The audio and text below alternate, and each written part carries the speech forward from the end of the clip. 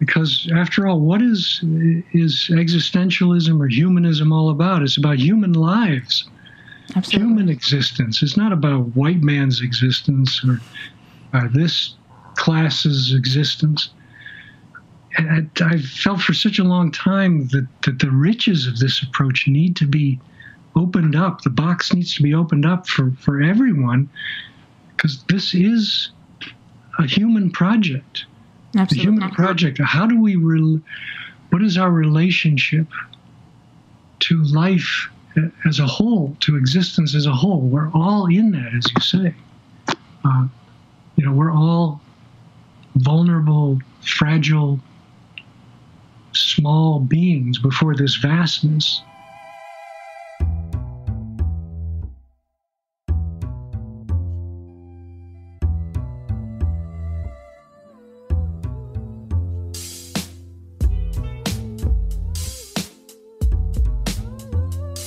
The messy aspects of our human experience, our feelings, our flesh, and our psyches can never conform to the prevalent culture of quick fixes. It seems that our technologies are speeding ahead of us. It appears as though we are trying to catch up, but to no avail. So, are we going to turn into automatons absorbed by our screens? Or can we slow down, contemplate, cultivate an awareness of the unknown with humility and wonder?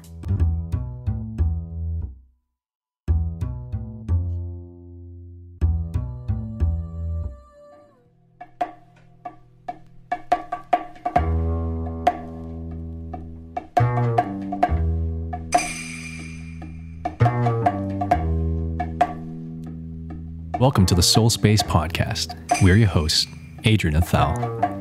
On this episode, we speak with Kirk Schneider, a psychologist and leader within the field of existential-humanistic psychology. Kirk began exploring the fundamental questions of human existence at an early age, following the death of his brother. Kirk believes that one of the keys to human flourishing is through the cultivation of awe and presence, especially as we approach the AI and robotic revolution. Kirk offers his critique of mainstream cognitive behavioral therapy, and he advocates for an integrative model of psychotherapy, one that celebrates the messiness of life. Kirk was the editor of the Journal of Humanistic Psychology, and he's an adjunct faculty at Saybrook University, Teachers College at Columbia University, and the California Institute of Integral Studies.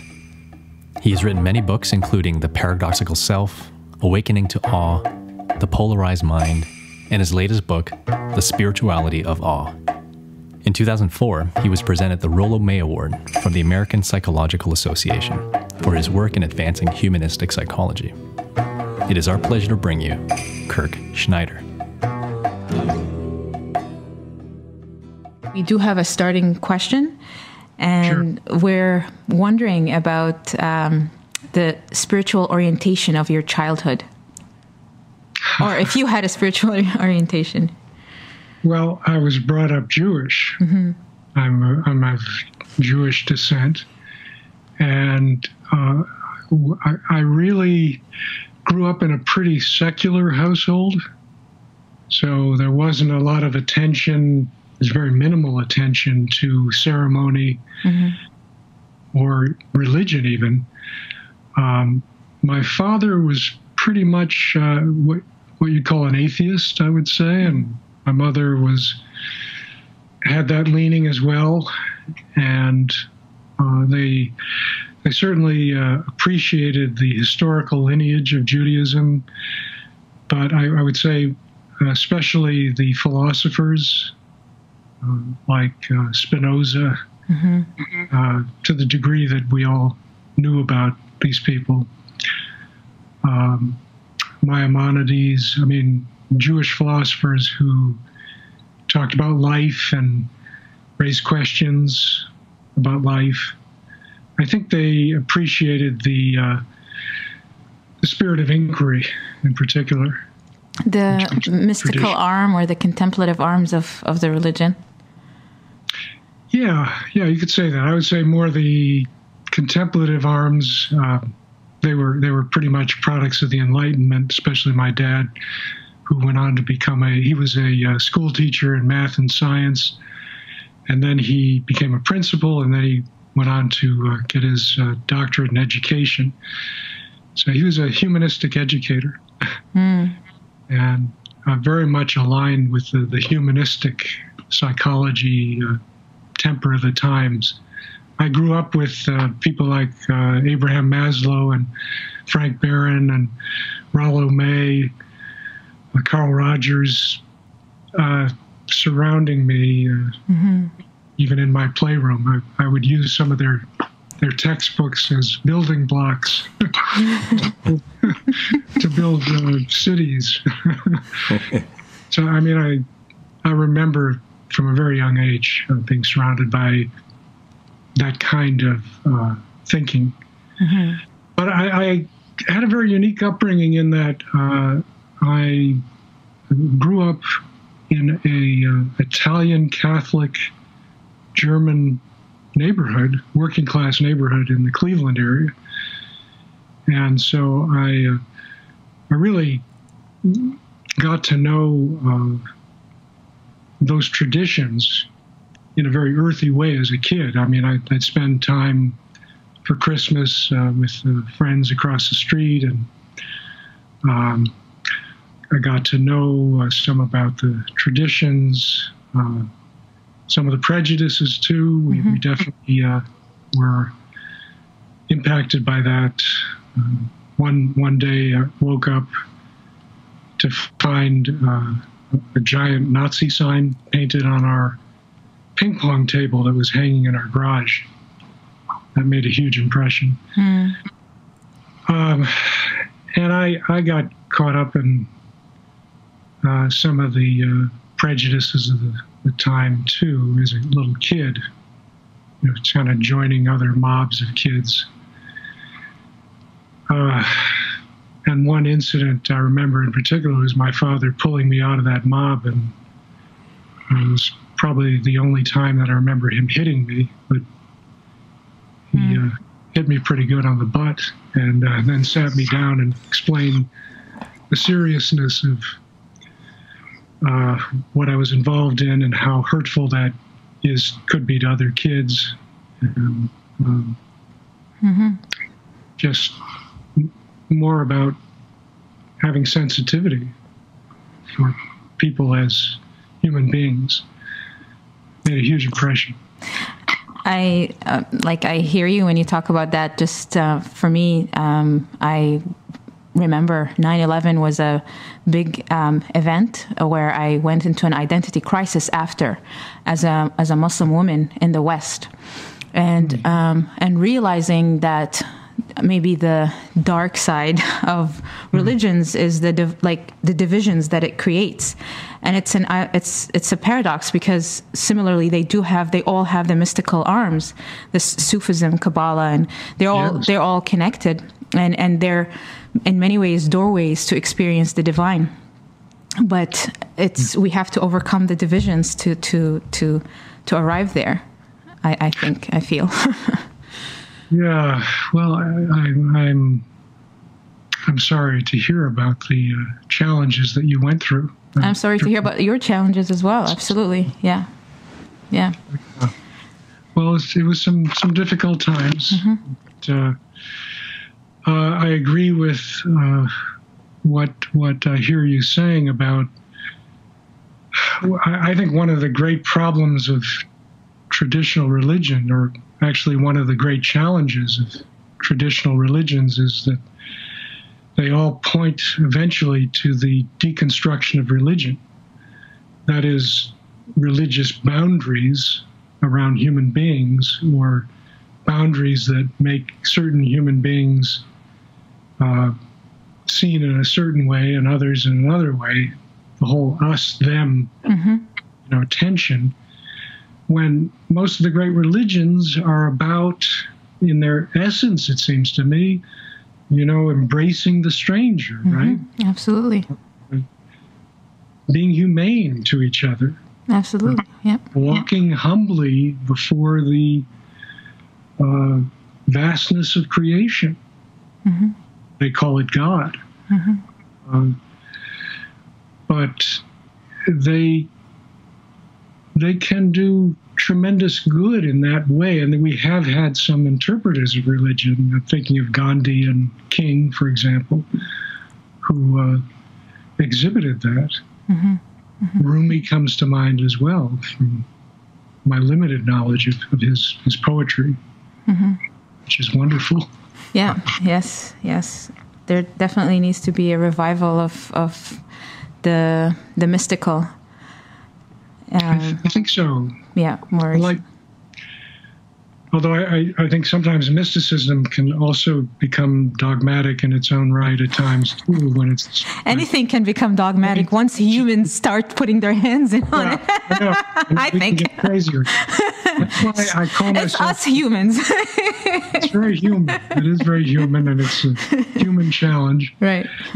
But it is why I call myself an enchanted agnostic. Yeah. I like that. If you want to know my religiosity, that's it. I take mystery very seriously. I love that. Yeah. And I'm very exhilarated mm-hmm. by the notion, the experience of mystery. Mm-hmm. To me, it helps to lift us out of the petty and narrow identifications that we so often get into, both toward ourselves and others. Yes. And we forget that we're participating in something much, much greater and incredible. I mean, I call it awesome, so. Kirk, you shared with us just the challenges of getting involved in the mob behavior early on as a kid. I'm trying to connect some of the dots there in terms of how do those early experiences lead you towards a path within psychology, and more specifically existentialism? Your interest in essentially what drew you towards that area of human psychology. Yeah, well, it was certainly partly that challenge, that struggle of growing up feeling somewhat alienated, but also crossing bridges with other kids and feeling a part of different cultures, people from different backgrounds, and all that stirred in me, as well as the teachings, I would say, that my dad communicated. My mother as well was very, very bright and thoughtful, and so a lot revolved around discussion. But I would say maybe even more pivotal was the death of my brother when I was about 3 years old. He died of a convergence of illnesses, and my parents did everything they could to save him. He was only 7 at the time.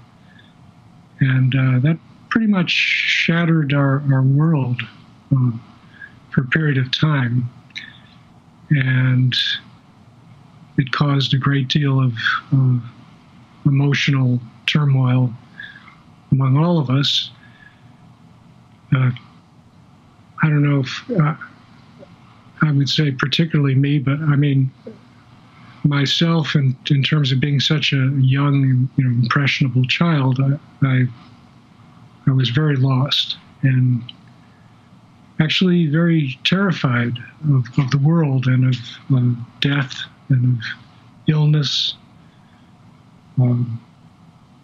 I would have night terrors where I would see witches and monsters at my window at night. I remember I would go through these long periods of crying, long periods of temper tantrums too. One point, I believe I kicked my mother's tooth out. Wow. In a rage. And I was losing touch, with reality in some ways. I know my father even kept notes on me. He was so concerned. Anyway, it was my mother, however, who was most in touch with psychoanalysis, interestingly. Mm. And she was going through it herself after the loss of her son, which I can't even, it's almost can't begin to imagine what she was going through with that, but she referred me to a child analyst. And so I became a patient at a very young age. I was about 5 years old, I believe. And I saw this guy, middle-aged guy, for about a year.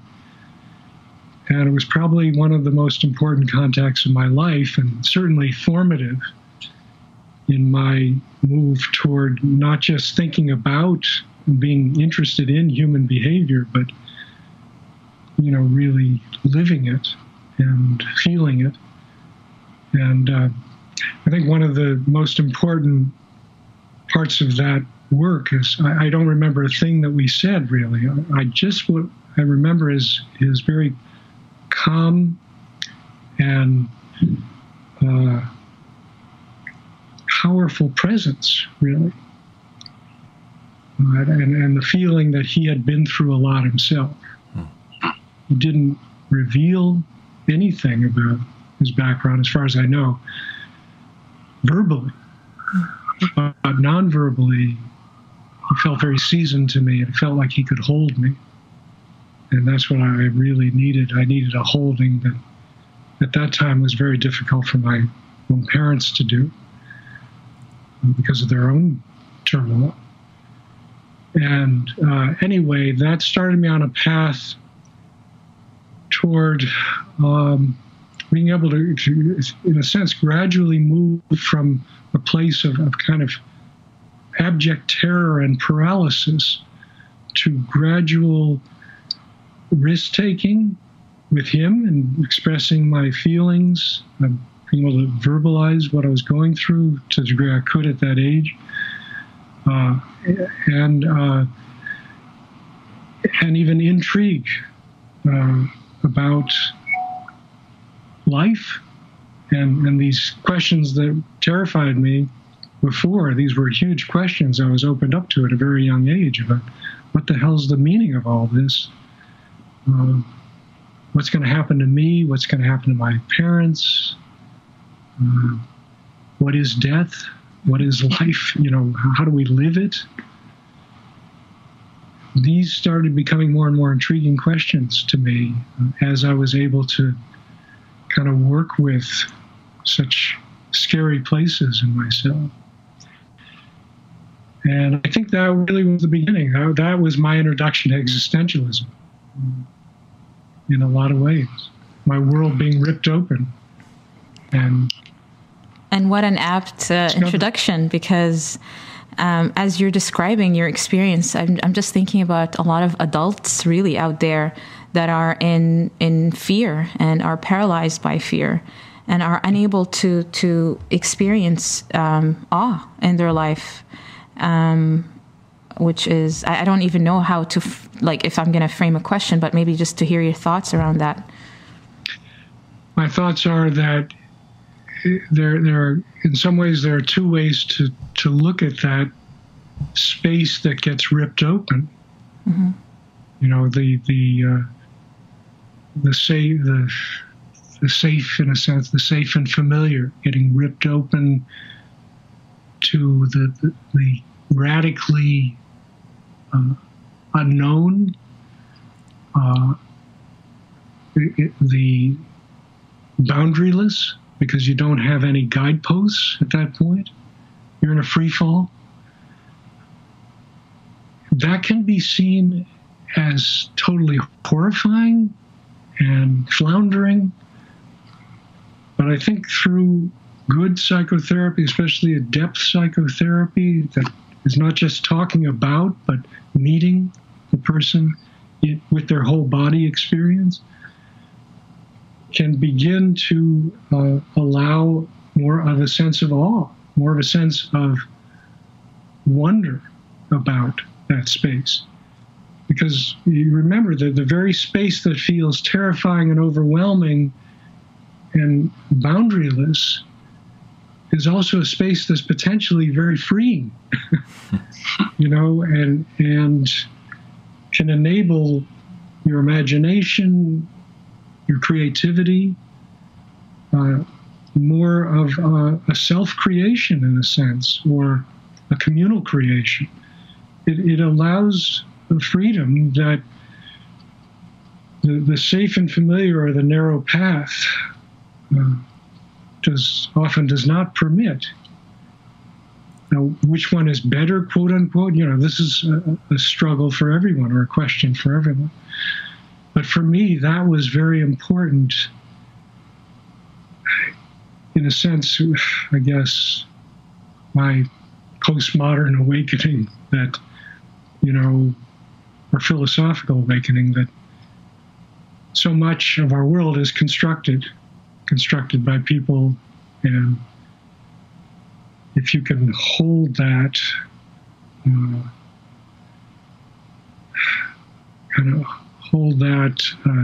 tentativeness about how we're programmed and how we're conditioned, you can begin to expand and deepen.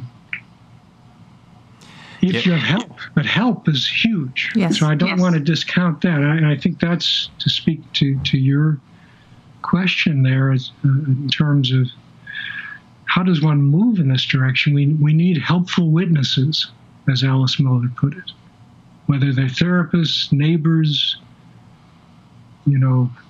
clergy, parents, friends, or thinking of Maya Angelou, the great poet, found it in books. Yes. She went to her local library following a horribly traumatic sexual abuse that she went through.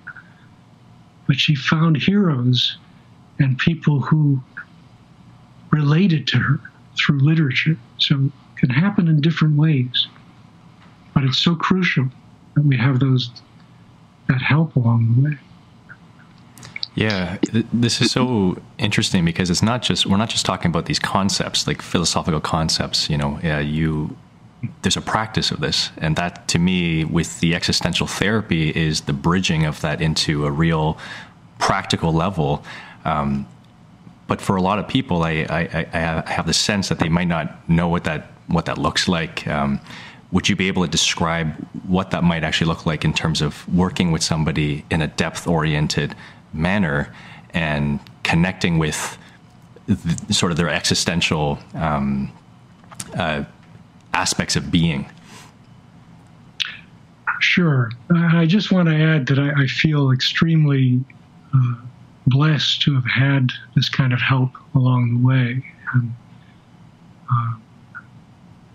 again, something not to be skipped over. Mm-hmm. And I had a similar pivotal experience or time around graduate school, around when I was 21 or so, very far from home, and had a kind of anxiety, panic attack, breakdown that I received pivotal help by a local existential depth therapist at the time. So these really were my formative, probably most core bases for my direction and informing my direction. And then I had some great mentors too, which we can get into later if we want to. But I guess we're talking about, again, being able to have that kind of support. So thank you for going and mentioning it, because it is important. I mean, I'm even grateful that I'm able to get the depth psychotherapy that I'm going through. I've been going through Jungian analysis now for 2 years, and I already see the benefits of that. So yes, it is important to mention that maybe not everyone has that opportunity. That's right. Yeah. But everyone who goes into this field should, in my view. Mm-hmm. Really, I mean, if you're not taking that trip yourself, I think it's very hard to be there in an optimal way for the other person. Very true. Or if, at least in some way that you haven't done that kind of down and dirty, encounter with your own blocked off places. It's hard to support actually doing the work. But in terms of your other question about the approach, I guess we're getting more into the theory at this point. I really see what I call existential integrative therapy as formed around two basic questions. Now, these are mainly implicit questions in the encounter, but sometimes they're explicit. Those questions are, how is one presently living? So it's like holding the mirror up to that partner or client to help them to see as close up as possible for them, how are they living right now? What is the state of their union, in a sense, or disunion? And not just intellectually or not just behaviorally on the outside, but with their whole body experience to the degree possible. And this is the integrative part, the degree possible. That client's desire and capacity for deeper change is a very important piece of this. And not everybody has the desire or the capacity to look, let's say, beyond symptoms or symptom change, or just getting back to work or whatever. Or they're so fragile that they maybe just need something physiological to help them through, whether that's medication, which I have a whole lot of skepticism around, but I also am open to as a possibility for many people just to get through the night, or to have a base of life. So how are they presently living? And the second question is, then how are you willing to live? After you've looked inside, with as few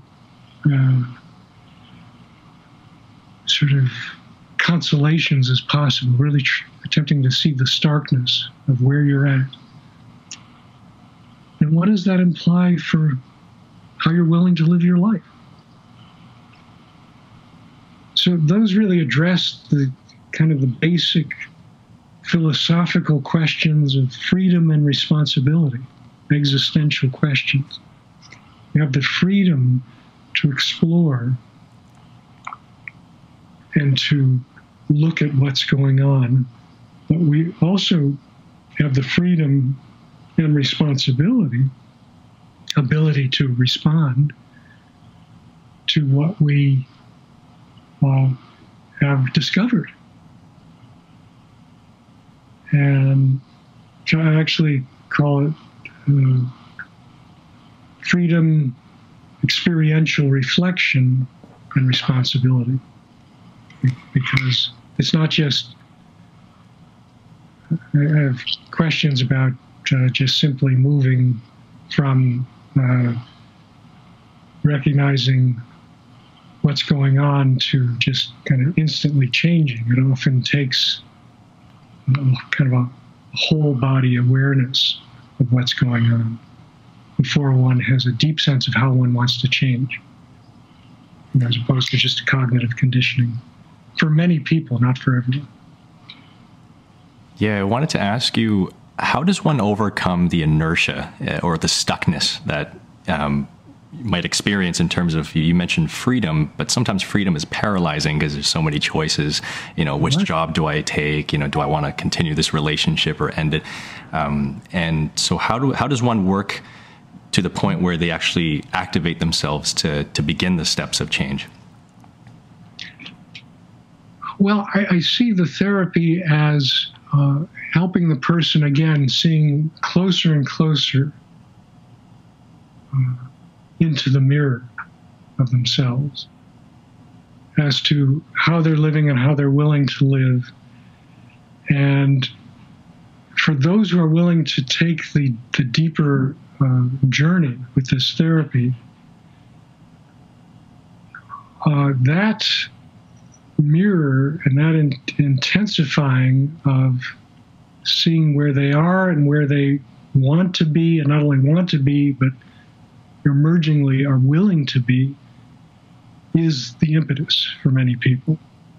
So it builds a kind of counter will, as Otto Rank put it, or a frustration, as some of the Gestaltists put it. As you're very rarely exposed to that kind of that intensity of frustration about the state of your life, and this is a very exceptional space for one to keep coming back to, and again, a very focused and present way, and revisiting of where it is you are, which is usually blocked. That's a part of your battle. You're blocked in some way. And where it is you want to be, and not only want to be, but are willing to commit to be. And if you keep going over that terrain, I find that builds that counter will for many people to the point where they're not going to take it anymore. They're not going to keep living in that prison. Whether it's drugs and alcohol, or how they hold themselves back from pursuing something that they deeply desire or are passionate about, a love relationship, or maybe a project, art, work of some kind.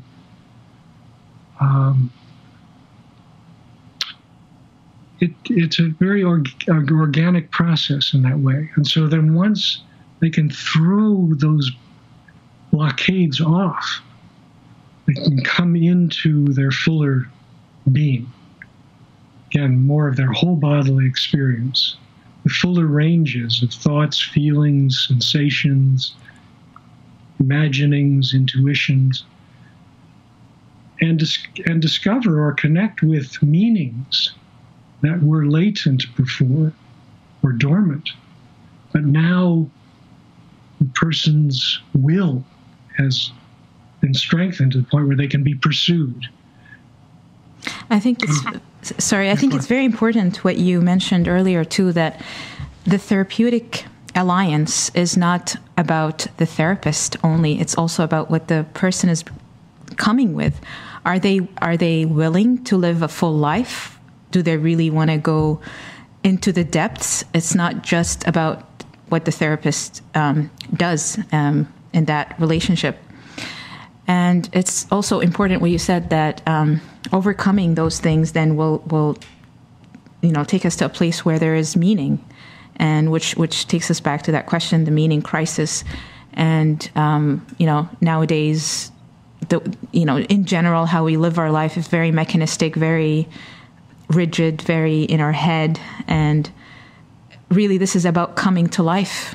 And what I want to say is there's no fear in this work, I think. Once we overcome, and then awe comes in. Well, hopefully. Everybody should do this. I agree with that. A lot more people right. would benefit from this journey. I mean, I feel there's always a level of some anxiety, at least for me. But I don't see that as bad. I just see that as human. Absolutely, yeah. Flesh and blood, and a certain vulnerability, which is part of what intensifies and vivifies life. But the point being, yes, if you can come into that,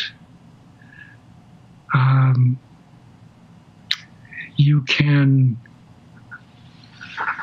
feel a lot more vital about living, about possibilities,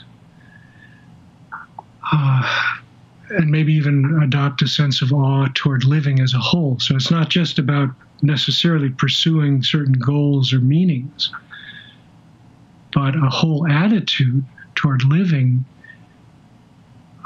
that is freer. That whole attitude of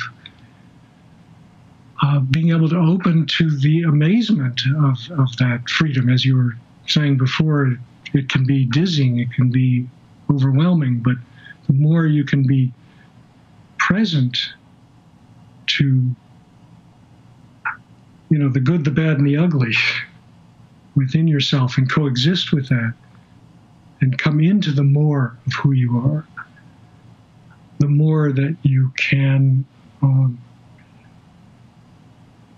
open to the amazement and the really the miracle of this opportunity that we have of being a part of something that's so far beyond us. And that is very elevating.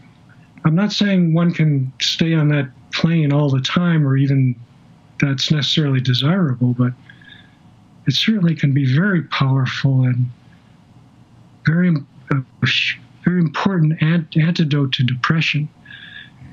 If we think about people like Viktor Frankl, for example, in the death camps, some people in the most dehumanizing conditions are able to connect with something much greater than themselves and their situations, and through that find an impetus to go on. Stephen Hawking, another example, with his ALS, but tuned into the cosmos, That's true. Maya Angelou. Yeah, absolutely. I mean, the work is not about getting rid of our anxieties and fears, because those will never go away. It's about holding them with depth and more spiritual maturity. I don't know. I'm limited by language. But on a practical level, what's the difference between depth psychotherapy, depth existential psychotherapy, and say, the more mainstream cognitive behavioral therapy? Well, I think the main difference is that we're more concerned with what you might call process as opposed to content. So it's not that the verbal isn't important.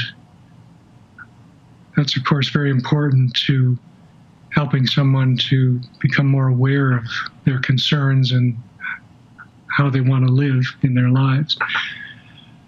But probably even more important is how they say what they say, what they bring to their words. In other words, how they hold themselves, their facial expressions, what the energy is like in the room between you. It's that cultivation of a fuller presence, I think, to what's really going on here, as distinct from just helping somebody to move from one way of thinking to another way of thinking, helping somebody change thoughts, make thoughts more rational, if you will, which has all kinds of questions around it in itself. Rational for whom? Yes, might help them function better in the world in certain ways, but is that really to their benefit in a deeper and fuller way? Like going back to the old job or the old relationship might be, adaptive in some ways, but maybe those are oppressive in a lot of ways and not really helping them or the culture in the longer run. So, this notion of helping somebody to decide the direction of their lives in their deepest core, rather than with some overlay of this is how you do it, and this is what has been shown, through aggregate data that helps people. Yes, through one lens, I would say it's a narrow lens and a narrow methodology often, that can be helpful, but there can be so much more, and I think so many people are shortchanged from having that chance to stay more fully present with what is important to them.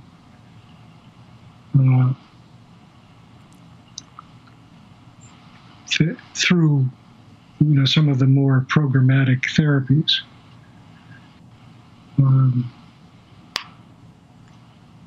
There's a lot around this.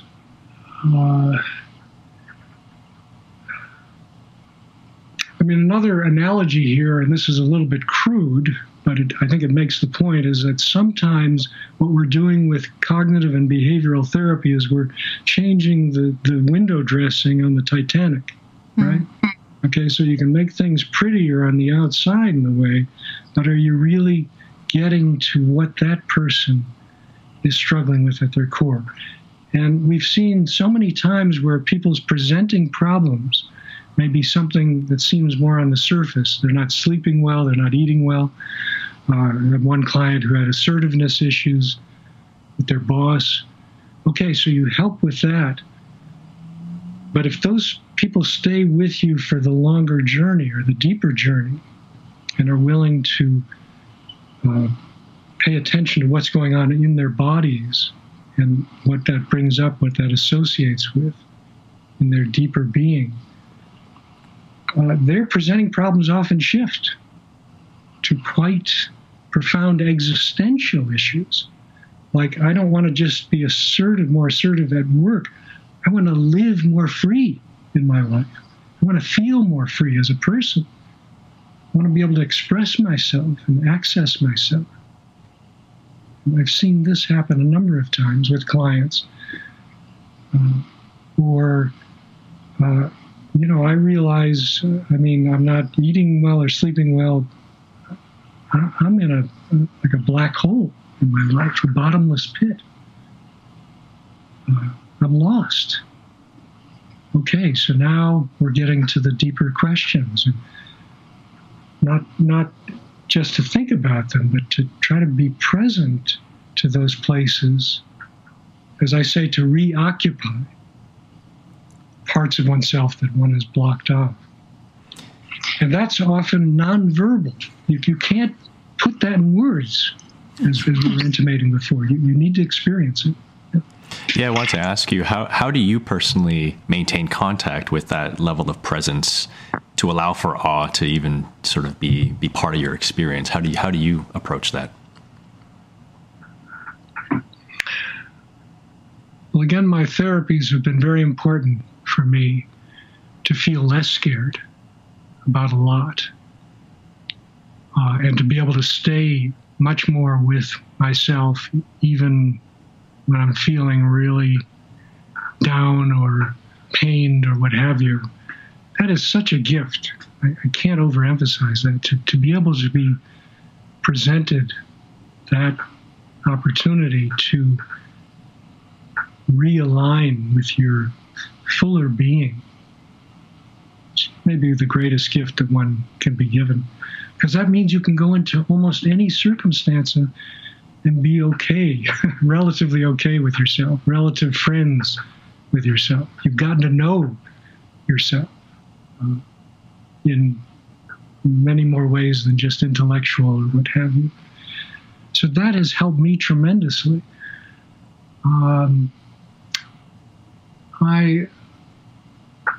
I really try to practice being connected with something larger in my day-to-day life. I've had some recent struggles that have made that difficult, but also have made it more acute. I've recently developed a cervical dystonia, which is a neurological condition, which involves a twisting of the neck. It was extremely tormenting at the beginning. It started with me just laying back in the bed and realizing that my head is slowly turning, and there's nothing I can do about it.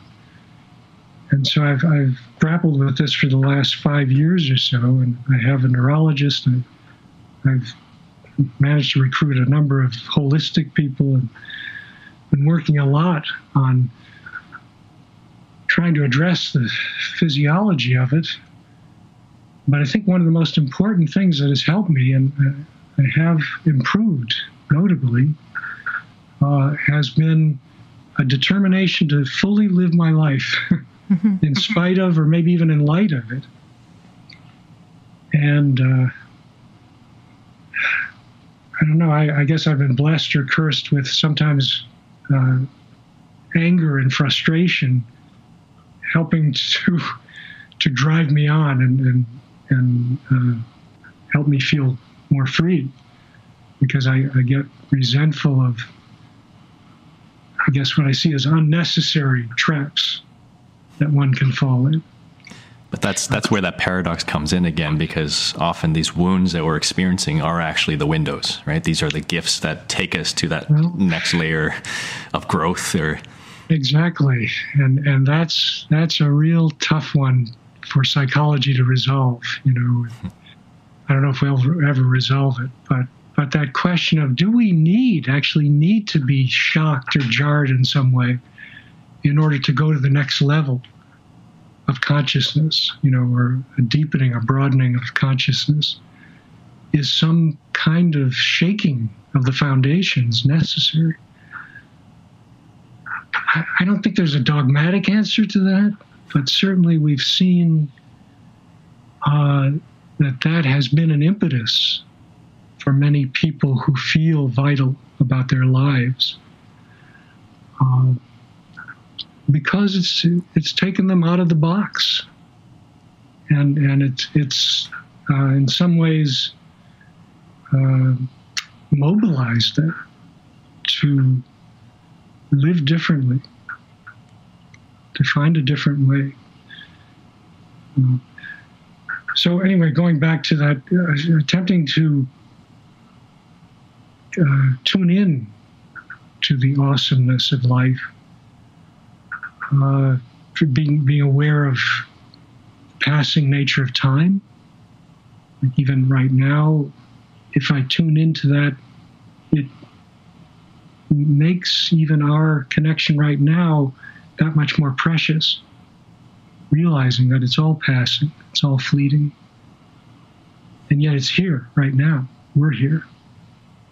And that is awe-inspiring, really.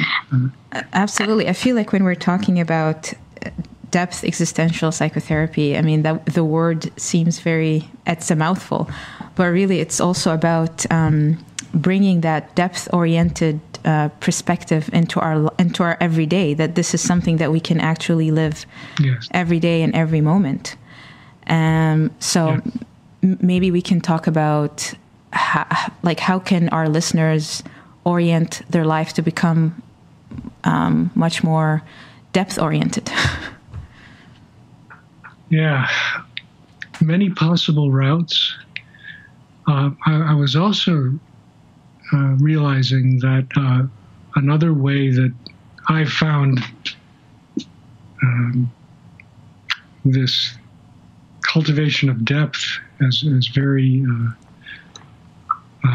very valuable and very much a part of my everyday life is in cross-cultural contact too, and in I think this kind of awe-based attitude can be very important to bridge building among people of different backgrounds, because so much of it is about coming to terms with the other in oneself, right?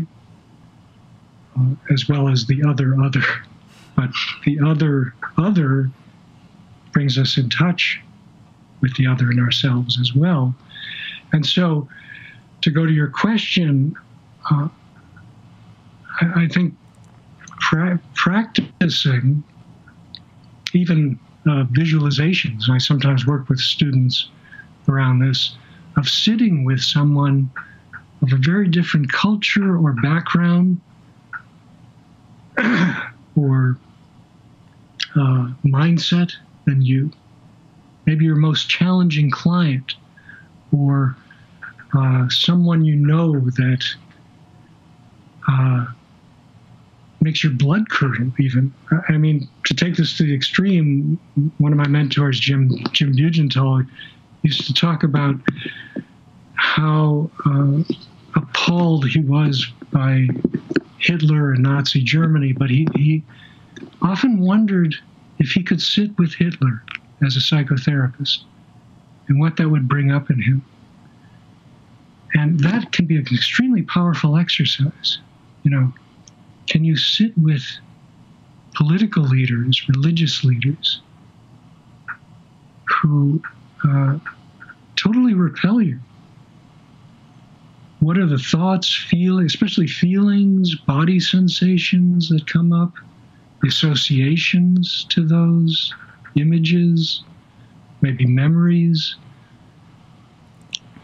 What happens when you sit with those and stay as present as you can to them? And then maybe imagine that other person talking to you, telling you about their lives, their story. I think one often finds that as difficult as it is to do that, or even to think about, that there's a kind of humanizing that can take place, whereby it's not about agreeing with or even necessarily supporting the other, as much as attempting to understand, being in a mode of discovery. And I would say that when that happens in actuality, person to person, beyond the practicing of the visualization, many more times than not, people find a different relation to the other, both in themselves and the other person, and they're actually sitting with them. And so we've been promoting and cultivating some of these living room dialogues, actually. I joined a group called Better Angels, named after Lincoln's famous speech of the better angels of our nature, to bring the Union back, where it's a grassroots movement that is now in 31 states, and they've done over 1,000 workshops, where you have a group of liberals and conservatives, usually Republicans and Democrats, who come together, willing to come together, and in a very structured way, talk about their experiences. But a lot of it is really all geared toward attempting to understand and learn about the other, not to change the other. And the credo is respect, curiosity, and openness. Those are the pivot points. So the facilitators really try to keep people in that mode and avoiding gotcha questions or accusations or knee-jerk stereotypes.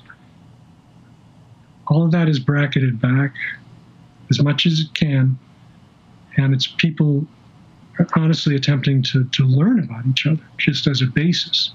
And then from there, it's interesting what people find.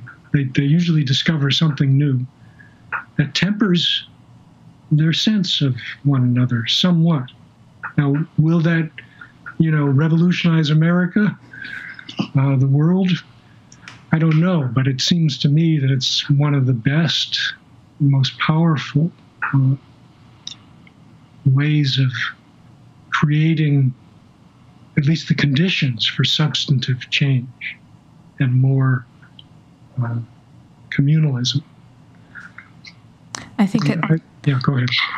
At the heart of what you're saying is really conversations without the ego, which is not a very easy thing to do, but is really truly transformative, which again takes us back to the therapy room.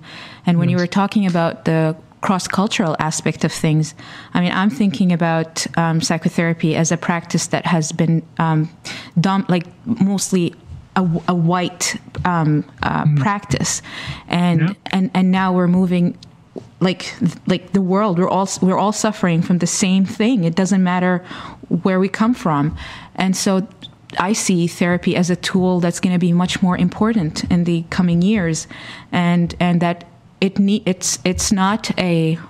I don't think it's just a white practice. I think it's a human. Oh, yeah. A number of us old white guys are trying to change it. Because the thing is, like, even from my own immediate circle, a lot of people were resisting, like, are you really getting help with psychotherapy? Is it really helping you? Actually, yes, if we're open to it, yeah. Well, we really need the infusion of multiculturalism to inform our existential therapy. Yes. Because after all, what is existentialism or humanism all about? It's about human lives, Absolutely. Human existence. It's not about white man's existence or this class's existence. And I've felt for such a long time that the riches of this approach need to be opened up. The box needs to be opened up for everyone, because this is a human project. Absolutely. The human project. How do we, what is our relationship to life as a whole, to existence as a whole? We're all in that, as you say. We're all vulnerable, fragile, small beings before this vastness, and at the same time have this tremendous capacity to take risks, to venture out, to learn, to discover, create. How do we all work with that and create conditions where that becomes a more appealing road for everyone, So I see a lot of these modes, including the existential depth therapy modes, as experiments. In many ways, they're experiments in living, and they're very, very precious because they're just not encouraged in most mainstream cultures, as far as I know. And especially with technology now, it's a whole other overlay that I think is making it even more challenging. Mm-hmm. And that's why I've been thinking and writing a lot about the challenges of the robotic revolution, which seems to be more and more about the quick fix, the machine model for living, speed, instant results, appearance and packaging. The interior life could easily get lost, and the capacity to pause. That's why I think it's so wonderful you're in that Jungian depth therapy. You're cultivating that capacity to be more fully present with yourself. I hope so. Yeah, well, yeah. In terms of, like you just mentioned, the AI revolution, with technology, we're all vulnerable to massive disruption, and it seems like we're inching closer and closer as these technologies are becoming ubiquitous. I'm reminded of author Yuval Harari. He talks about the struggle against irrelevance. What will happen the day when most human jobs are easily replaced by artificial general intelligence, and so these existential questions aren't just for the privileged who have lots of time to ponder, the big questions. They will become at the forefront, I think, of every human being. Yeah, they're coming very quickly. And actually, there are people who call themselves transhumanists who actually desire to see the human being as we know it irrelevant, because they think that life will be so much more efficient once it's mechanized, and once we're able to download data through, I guess, neural chips, and we'll be virtually impervious to disease because we will become cyborgs, basically. And this is seen as desirable. Post-humanism, transhumanism, it's called. I think there's no question that there is a thrust in that direction, and we, especially in our depth existential communities, need to be very tuned in to this problem, because the whole definition of what it means to be a human being is changing rapidly. And so it raises questions about what parts do we want to preserve of this old humanity? What parts are we willing Yes. to shape differently? And I think we have to be careful on both ends, not to be dogmatic on either end, because I try not to be a Luddite either. I mean, I do believe technology has done some amazing things, and it's done some great things for many of us. Think about medicine and science in particular, improved our lives. But we need to be circumspect about it. And at all costs, I believe, we need to preserve the capacity for presence, because that will be our guidance system, to be able to pause and to discern, okay, is this really the direction we want to go? And again, not just because my cognition tells me, or some abstract, book told me, or philosophy, but because my whole bodily being is questioning this particular direction, a replacement of let's say, a physical part of ourselves. Or my whole bodily being can go on board with it, willing to take the leap. Boy, I mean, these are going to be really knotty questions. We're on the cusp of facing that now. Absolutely, and that's why we're seeing there's a sort of meditation has become this, buzzword now for a while. It's for a reason. Yes, that's true. That's true. And yeah, I think there's a great value to this mindfulness revolution that we're seeing. I also think that it can become, in some sense, a technology in itself if it's not about life, if it's not where the rubber hits the road, about your everyday living and everyday consciousness. If it's just, let's say, in a cubicle like a yoga studio or one retreat, or kind of compartmentalized, and it's not a lifetime cultivation. And if it doesn't allow one to engage, the anxious and the tragic dimensions of living too, as well as that which connects us to something higher or larger, it could end up bypassing important areas of life that I think existential folks have kept us kind of on path with. They keep reminding us, grounding us grounding us of the messiness of life too, and that's a part of it. Yeah, I would say put it as helping us to find ground within groundlessness. Mm-hmm. But to be aware that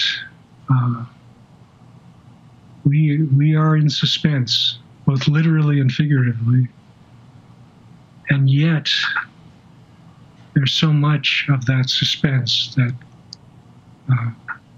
we can be conscious to, conscious about, and that can be freeing. Yeah. And I'm just thinking about, and just in closing, I'm just thinking about something that Adrian had mentioned to me just before talking to you. Maybe you want to talk about it, about Maslow and peak experiences. Yeah, I was reminded by, I think it was an article I read a few years ago about how actually towards the end of his life, some of this never got published, but how Maslow actually, he's quite well known for his work on peak experience. And he started referring to experiencing those qualities of the peak the peak quality in the ordinary. So it's finding it in the mundane and the ordinary. And this was after, I think, he had a near-death experience that might have actually created some of that perceptual change. Is there anything that you could maybe add to that? Because you mentioned he was a big influence in your life, and here you are actually in the depths of that same lineage of work, is how we can integrate the peak within the ordinary, mundane world. Especially since he's just known for for that triangle, but there's much more to his work. Right. The satisfaction of needs and yes, yeah. Self-actualization triangle. Right. Yes, that one. Yeah. I've always appreciated his notion of peak experience, and I like his direction of seeing the extraordinary in the ordinary. And of course, he's not the only one who's looked in that way. We've had many poets and humanists through history who have opened to that, seen the power in that. I guess one of my concerns with peak experience is that it could be seen as a kind of fleeting high, sort of a quick high. I distinguish between what I call the quick boil version of awe and the slow simmer. And by awe, by the way, I mean the humility and wonder or sense of adventure toward living. So I think we've got a fair amount of the quick boil, but we really need to work on more of that lifetime cultivation and the more complex sense of the awesome that includes sorrow and anxiety, and some of the real difficult parts of life as well. That's a part of what intensifies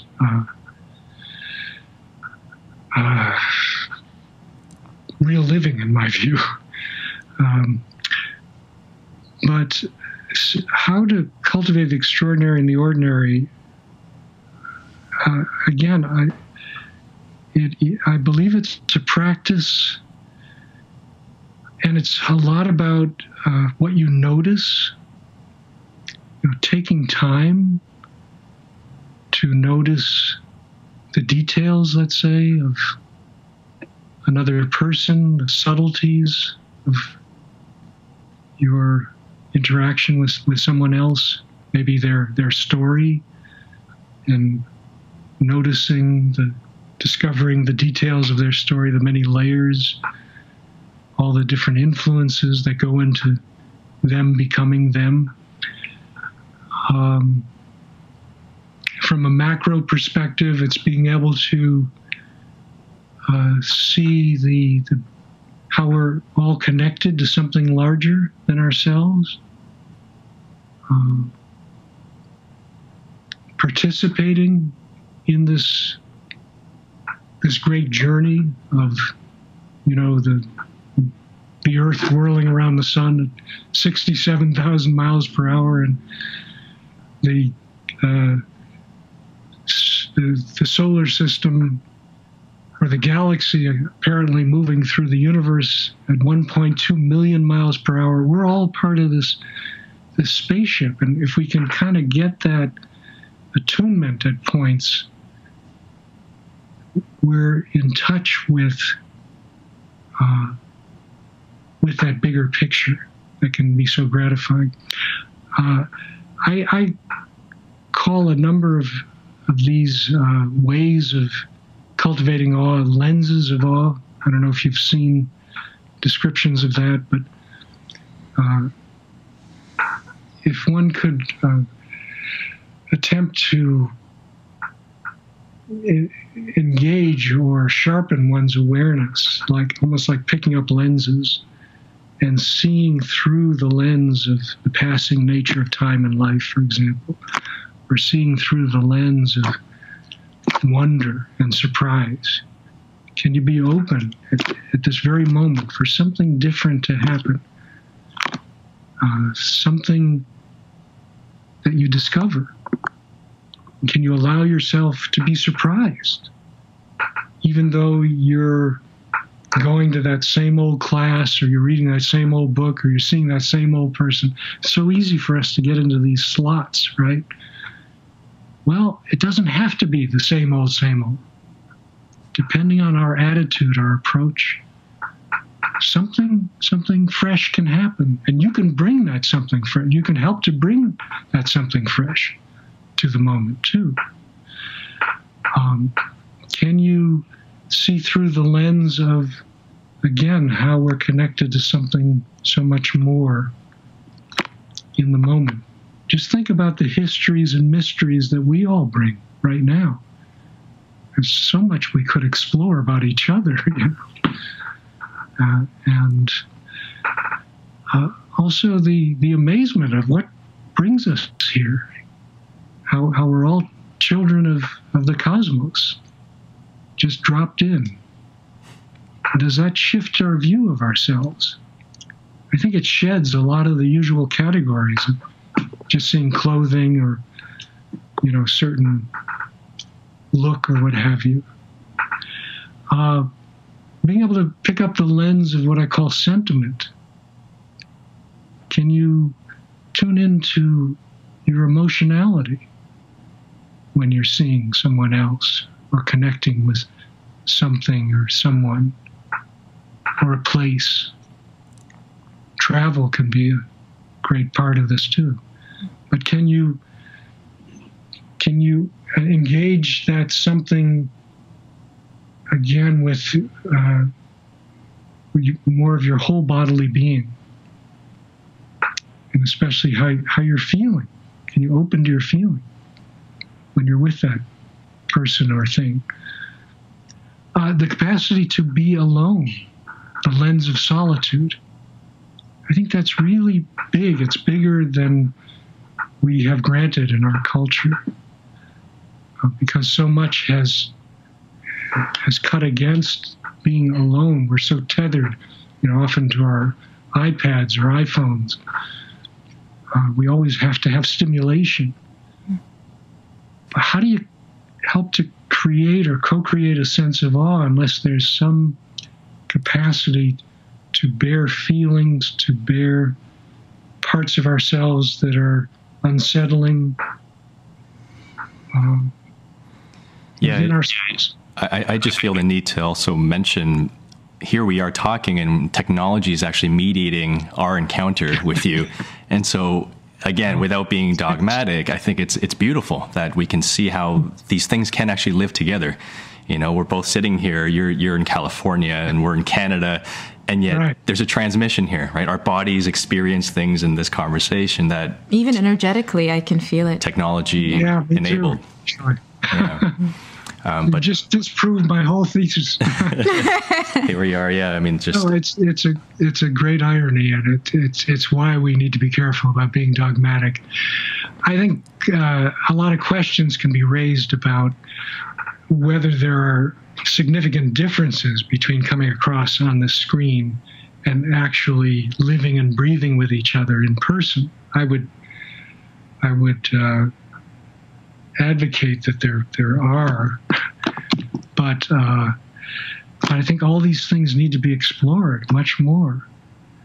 Yeah, I mean, it's amazing. I recently done a series of lectures to Chinese students too, and it's mind-blowing that, you know, these thousands of miles and thousands of miles of cultural difference too. There's some bridges being created and actual, as you say, energy exchanges that I felt. I couldn't see all the students, but I saw some of them on the screen. And what do we do with that? So you're right. That is part of the awesomeness too, or can be. I think the problem comes in when things are overly programmed, when they're preset, when you know, they got an algorithm, or when it's a calculative mode, let's say, as Heidegger put it, calculative versus meditative, it closes off. And when you close off what can be discovered and what can happen also. You're sanitizing to some degree, and you're dulling the potential for radical awe, for our fuller relationship to the mystery of being. And I think that's the danger. So how do we be careful about closing off our ways of interacting and communicating in laboratory-like settings that don't permit greater possibility? Yeah. Kirk, that's wonderful. Yeah, let's bring this to an end here. I'm just mindful of your time, but I do want to. Wonderful. Yeah. Thank you so much. That was amazing. Thank you. Thank you.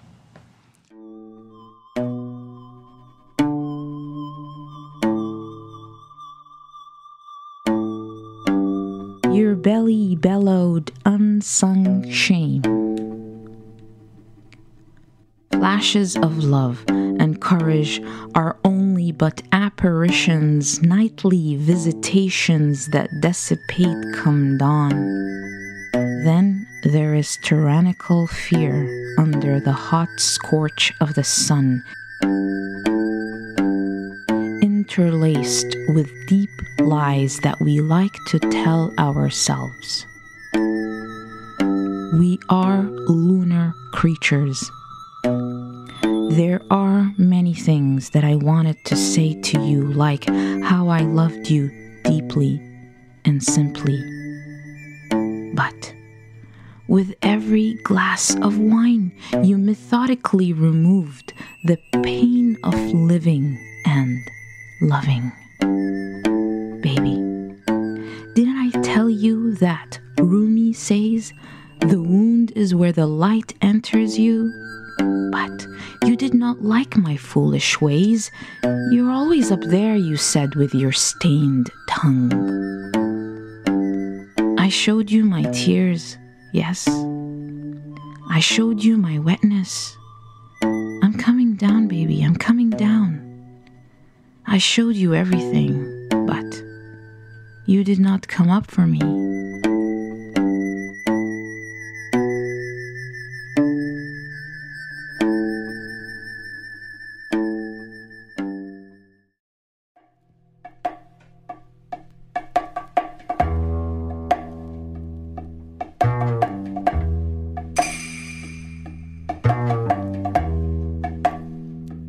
We hope you enjoyed this episode.